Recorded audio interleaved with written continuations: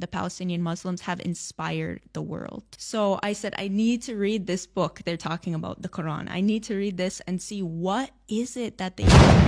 Hi guys, you're welcome. Thanks for clicking. So this Christian became Muslim after watching a Palestinian mother's faith. Wow, let's check it out. I saw a video of a woman, she's holding her child and her child had passed away. She was thanking God at that moment. Wow. And she's saying Allahu Akbar, and she's saying in Arabic, from you we came and to you we will return, and just thanking God so much in that moment. And I said, I don't think I could do that.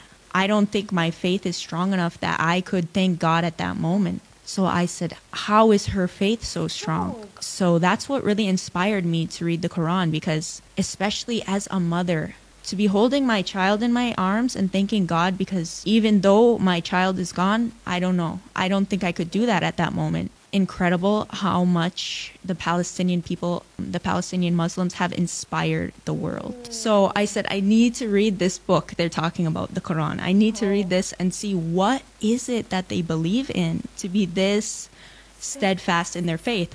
So I just opened it out of curiosity as a Christian of 25 years, and literally the first sentence, I was just blown away.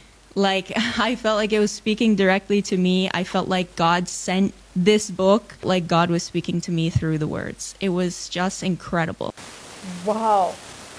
Guys, I don't even know how to feel about this, but man, that woman's faith was actually strong. She has a very strong, because it takes a whole lot for you to actually gather yourself up. Oh my God, I don't even know what to say, because me hearing this particular video blew my mind away. Like, a mother lost her child, and the next thing she was saying was Allahu Akbar, thank you, you give it, you take it. Oh wow, she's strong. Like, I don't know, I can't even do that, because how did she summon that courage? How was she able to summon the courage to thank God, to thank Allah in such difficult, painful, sad situation?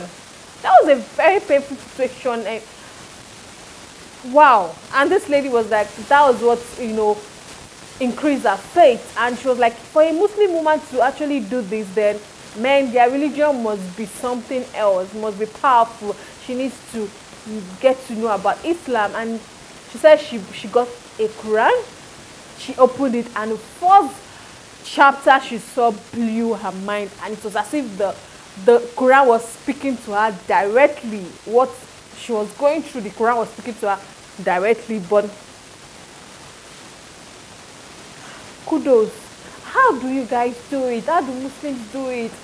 How was she able to? I know she was trying to hold in her tears. She went to hug, I don't know if that was her husband, a man. Then from there, she was moving up and down, and we all know what's going on between these two countries, Israel and Palestine. We all know the war going on, and for this woman to actually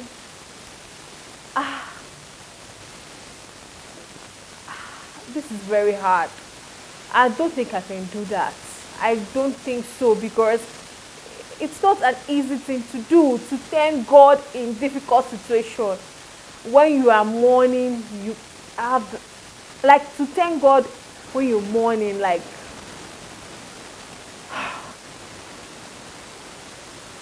our faith is very strong.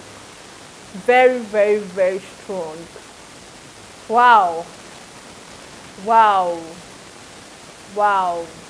Is this how Muslims are generally, or is just that it's just few of them? Because I don't know why I'm asking this question, because it doesn't make any sense for me to ask this question. But how do you guys summon that courage to thank God in such situation? How?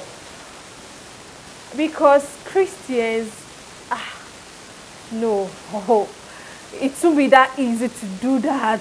It's not easy. Wow.